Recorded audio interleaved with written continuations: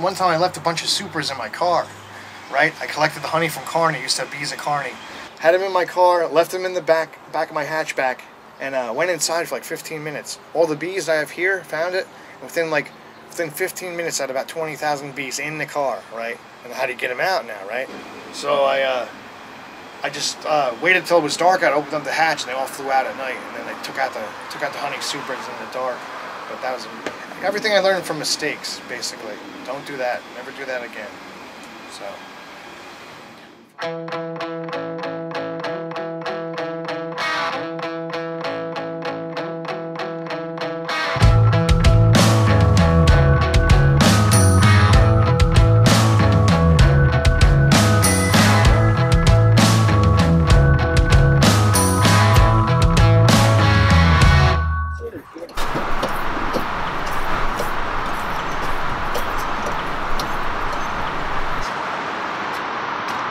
Okay.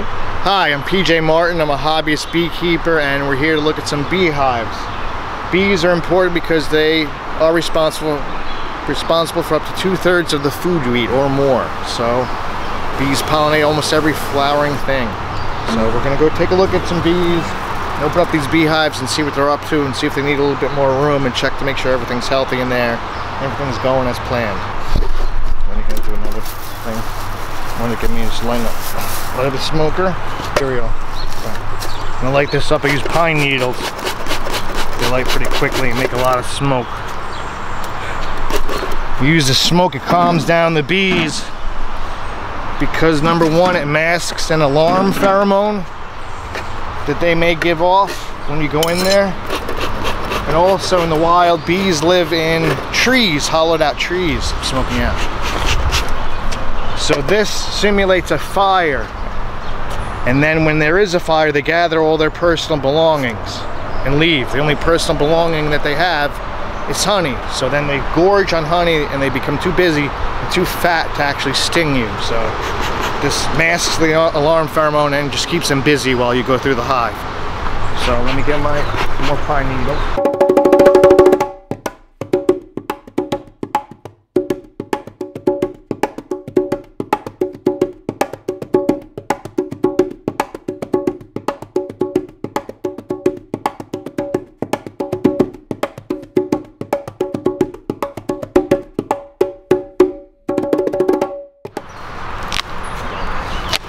Then I usually give them a little smoking. Oh, these are busy. These are packed.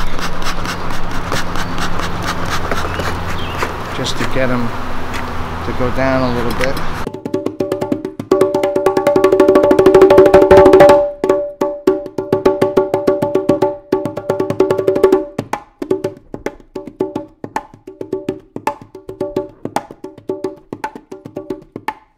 They're very docile. They're not. Oh, here you go. Here's a drone. This is a male bee. They don't sting. Whoa. The drones pretty much don't do anything except mate with the queen in the springtime, and they pretty much, they're the male bees. They pretty much all summer long they just sit around and eat. So the female bees, these bees they see on top are all the workers. They do all the work in the hive. They have a caste system. When the bees are first born, they're in charge of just cleaning up the cells. And then they're in charge of, like a week or so later, they're in charge of taking care of the baby bees. They're called nurse bees. And then they become foragers. They only live 4 to 6 weeks. So bees, the worker bees that are all female, they don't actually collect honey. They collect nectar from the flowers, and they bring it back to the beehive.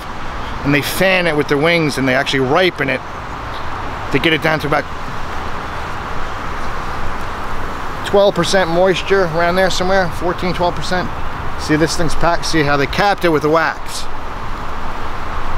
That's all honey under there. I think I squished one back. See this? That's the good stuff. That's good. It's mostly from trees. They get most of their honey from trees. See, they're just from trees. From black locust, linden, and tulip poplar. Let me get the. See, this cells that aren't sealed, that's nectar. Now they sit on top of that and they fan it off to get the to get the water out of it. And then it becomes honey and then they seal it. Here's a drone. This is the male bees. They do not sting. They only mate with the queen in the spring, and then they just kind of hang out and eat because they're dudes, you know. That's what dudes do. Hang out, they eat. Well, the females go out and do all the work. Sorry guys. People always ask, oh, where's the queen? Show me the queen, find the queen. With a hive this big, I mean, there's probably 50,000, 60,000 bees in here. So basically, as long as I see that there's some kind of bee brood in here, which this is, these cap beige cells are drone brood. See that this guy right here, that's a drone. These are ready to hatch out male bees. So the bees use the pollen as a protein source. They use the honey as a carbohydrate. Okay, so the bees bring in, they're told to either bring in honey or pollen. Yeah, I wish I could have found one doing a bee dance. They actually do a dance if they find a really good spot to forage. They will tell the other bees by doing a circle dance where they go in a circle and at some point they waggle. If the bee waggles straight up, that means fly directly towards the sun, and that's where it is. Yeah, they also have they're statically charged and have a magnetic field, so they always know where north is. And another, so they do the waggle dance. Depending upon the angle of the waggle, they are telling the other bees, they tell them, hey, go 20 degrees left of the sun, and that's where to find that's where the money spot is. That's where that's where the gold mine is. They find something really good, basically.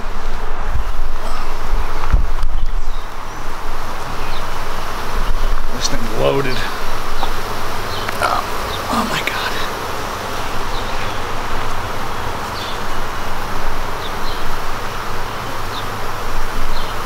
I'll give you this piece. You can do. Oh, there's a dead guy.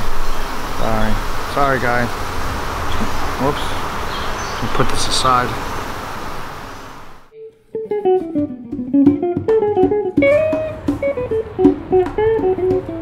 It's me, guys. It's delicious.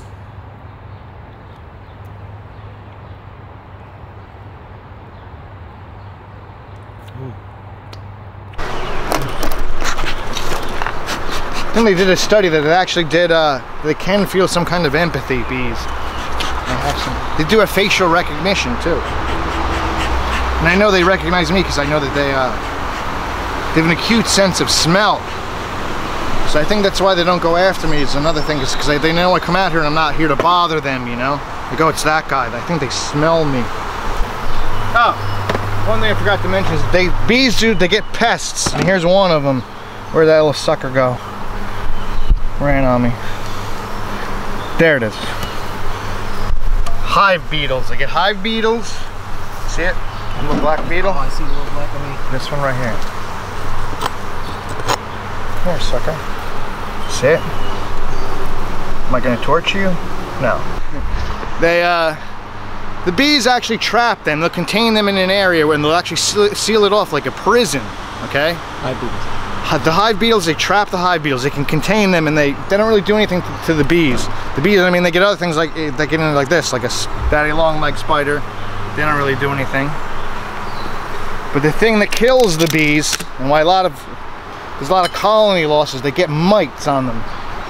Varroa destructor mites. It's like a tick for bees. It's like if you had a tick the size of a dinner plate on you, sucking the blood out of you. So then by winter time it weakens them. And they get what's called PMS. No joke. Parasitic mite syndrome. And if I could find a mite, and these colonies are pretty healthy, so they're not like overrun with them, but usually what you do is you do like either a powder test or an ether roll, they call it. You take a mite count, take about a cup of bees, roll them in sugar or alcohol, and then count how many mites come off. Oh, see, this is all just, they're just filling this up with nectar. It's not ripe honey yet, it's nectar. And if you could stick your finger in there and taste it, but look at that. Your chicken. This is nice. That's nice. All filled. So I'm just gonna put this back and add another. I'm gonna top super this one, which means I'm just gonna add. Since they're still working on this one, I'm just gonna add another box to the top. I gotta get one more frame. When you put them on, when they're just foundation, you gotta put 10 frames in there, because as you can see, there's a space. Bees have what's called bee space. Anything more than 3/8 of an inch, and they'll take this comb and they'll build it in between that space. They'll make what's called burr comb, and they'll just go crazy. So when you first start this foundation, you got to put 10 frames in so they build it out evenly.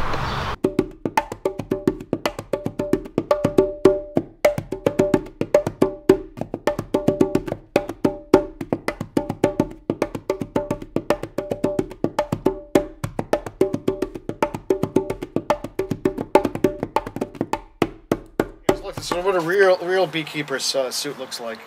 It's not clean.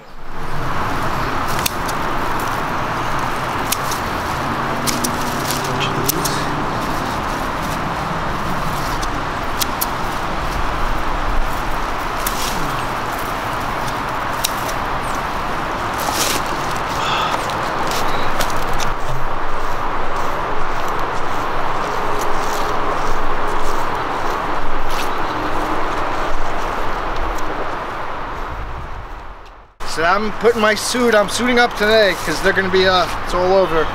It's the real deal. Plenty of bees flying around all over the place. I'm going to be stealing their honey. They may not be happy about it. Won't be angry, but I am taking their stuff.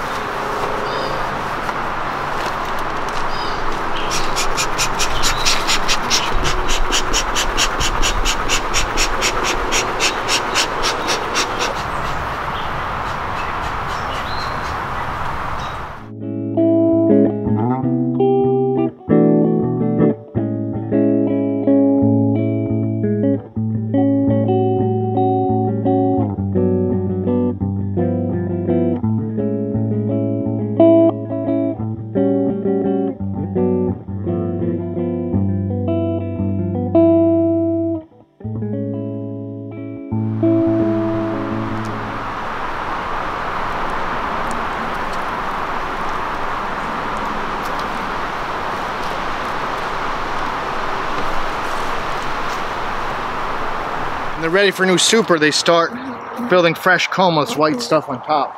And this one's really, really loaded up. Put that down gently.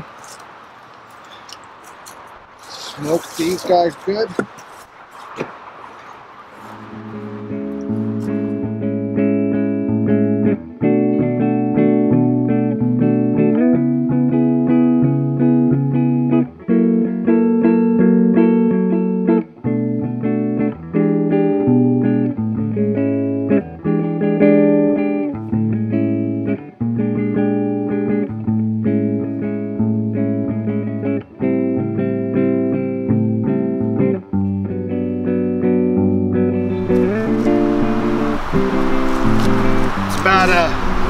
It's about 5 pounds of honey in there, so it's heavy.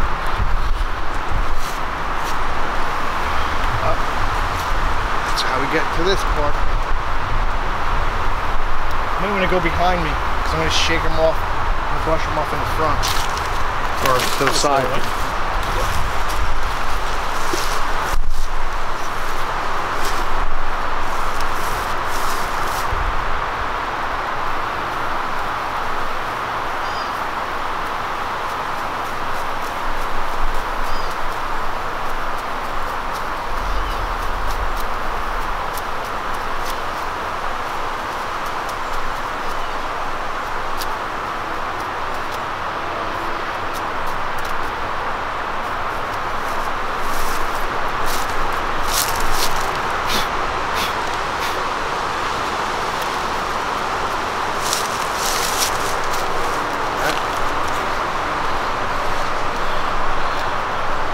You may get one or two stragglers.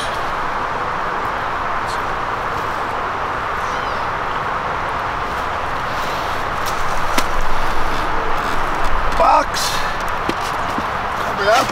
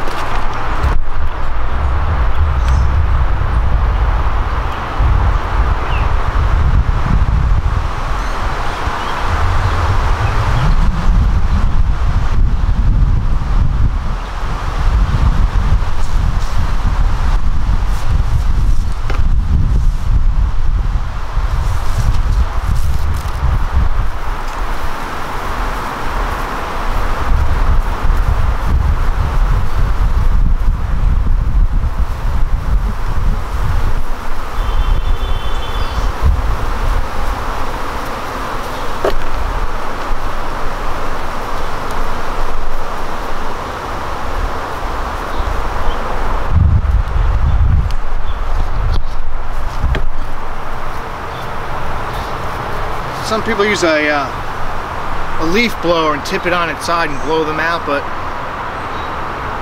I think that's kind of invasive, kind of rude, and it damaged. They can get hurt, killed. So this is a little more time consuming, but just what I do.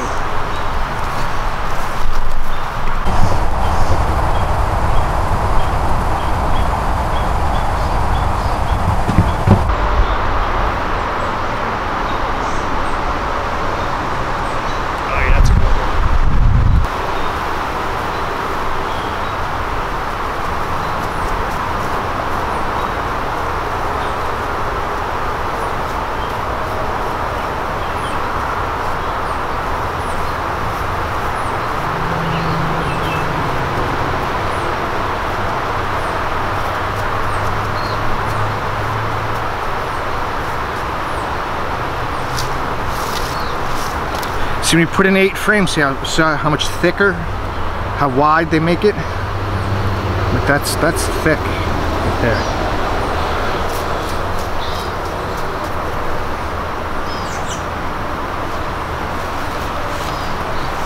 I noticed some giant, what we used to call bumblebees. Yeah, they'll try and sneak in. Bumblebees will try and sneak in. Sometimes wasps will, but they'll actually like they have security guards out front. They have guard bees. I've seen them I've seen a yellow jacket try and get in. They actually they will bum rush the yellow jacket 4 or 5 at a time and can't throw them out. Like, you don't belong here, get out. Back behind the red velvet rope. You're out here. Yeah, they don't what can I say? They don't mess around.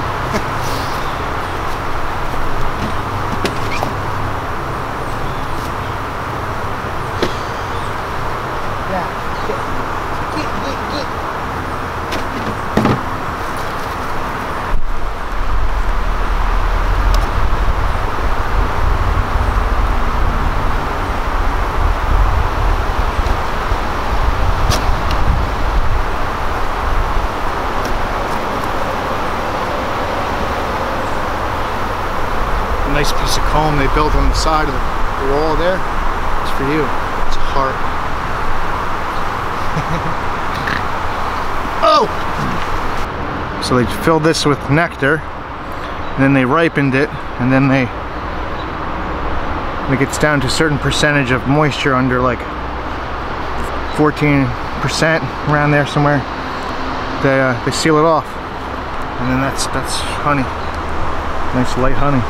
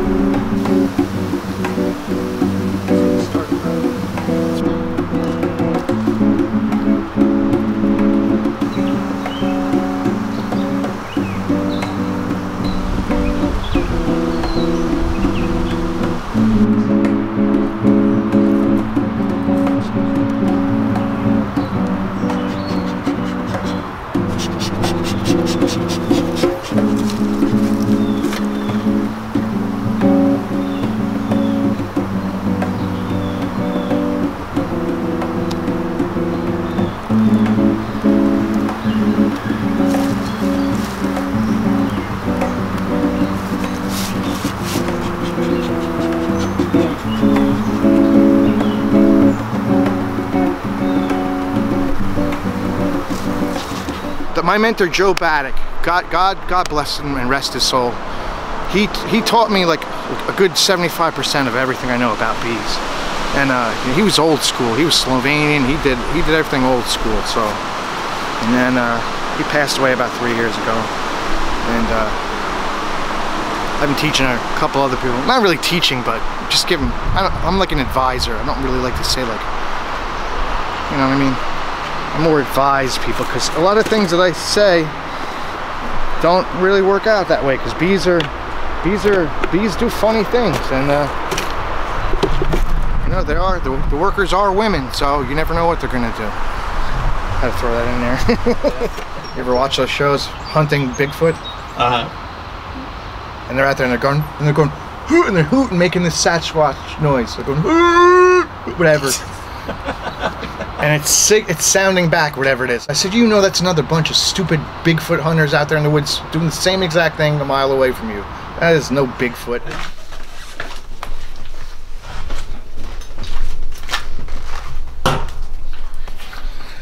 This is how you extract the honey. You take the frames that we took out of the hives the other day that are now free of bees. You place them on top of this uncapping tank that I have here on this board. And you take this hot knife, it's electric, it plugs in, it's to be about 100 and something degrees, I'm not sure. And it's basically just takes the caps off, melts them, and cuts them right off. Just go like that. Usually do it a little better than this.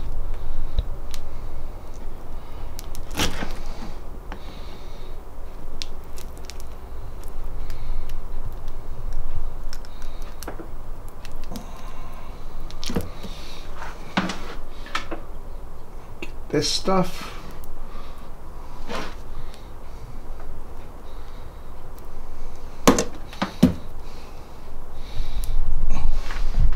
Oh.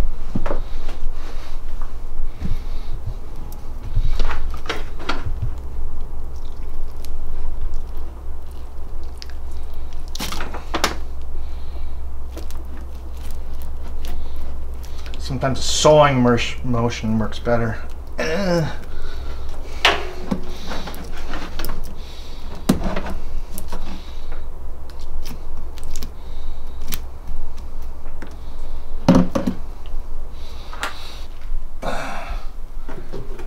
When you get in close, you can see how it sits in here. This one holds 9 frames. It's a hand crank one. You can buy one with a motor, but obviously they cost a lot more. And then you do that to each frame until you get 9. You put it in. It's hand cranked. And just spin them out. It's wobbly because there's only one in there, but obviously it's not. It's off centered. And the centrifugal force spins the honey out of the cells, and then it goes into this. This is a stainless steel food grade tank. And in between these two tanks, there's a stainless steel screen here. I do it in the garage. The garage is, well, right now it's 80 degrees in here. In July, it gets to be about, I'd say, 90 degrees in here. You don't want to heat up the honey any more than 100 degrees because then it breaks down any of the enzymes that are in it. A lot of the honey that's store honey is like pasteurized. If you see that, you don't need to pasteurize honey. They force filter it. It filters out any of the pollen that's in it and any of the beneficial enzymes and nutrients in there. I mean, a lot of the store-bought honey technically isn't honey. And then basically I do that until this is full. There are holes in the bottom of this, and it goes through the stainless filter.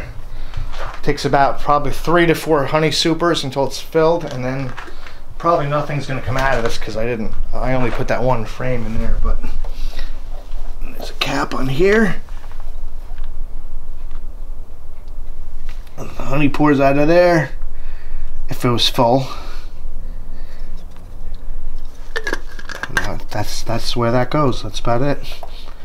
That's the extraction, basic extraction process. I'll do another one.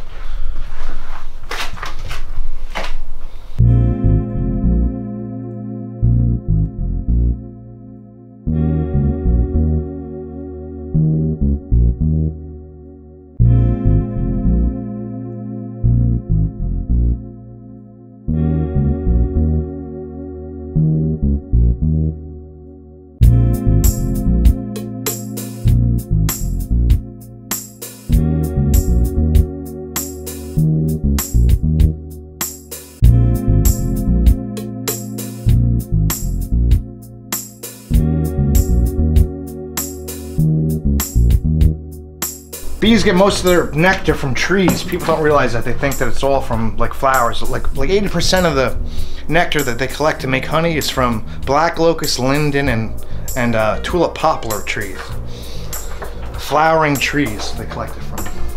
It makes this nice, light honey.